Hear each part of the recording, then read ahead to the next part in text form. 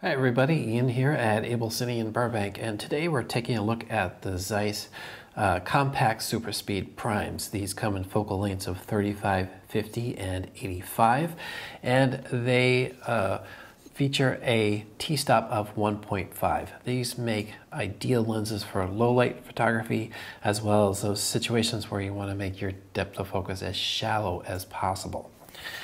If I turn the focus ring here, you'll notice that the front element moves back and forth inside. However, my front area here, or my outer ring, stays static, and all lenses feature a 114mm front.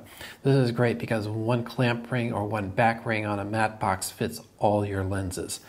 They have been very generous in allocating the marks for focus, and on top of that, they've also angled the actual focus scale itself, so if you're operating by yourself, it's just easier to see your scale. They have put the scale on both sides, so we could pull focus from either the operator side or the assistant side of the lens, and it features a 32 pitch focus gear. This is the standard pitch for all cinema follow focuses.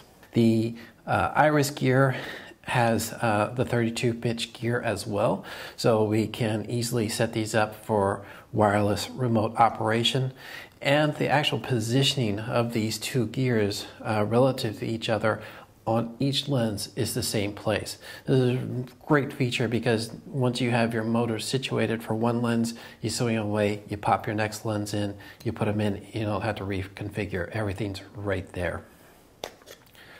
The back mount, or the lens mount on these, shares the same feature as the compact primes in that they are interchangeable. So I can make these into any format I choose. What's available: PL mount, EF mount, F mount, E mount, and macro 4/3.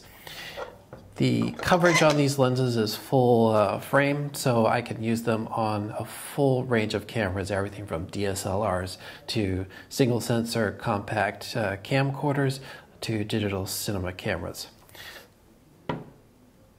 The Zeiss T15 Compact Super Speed Primes, yet another choice from Zeiss. Thanks for watching. I'll see you again soon.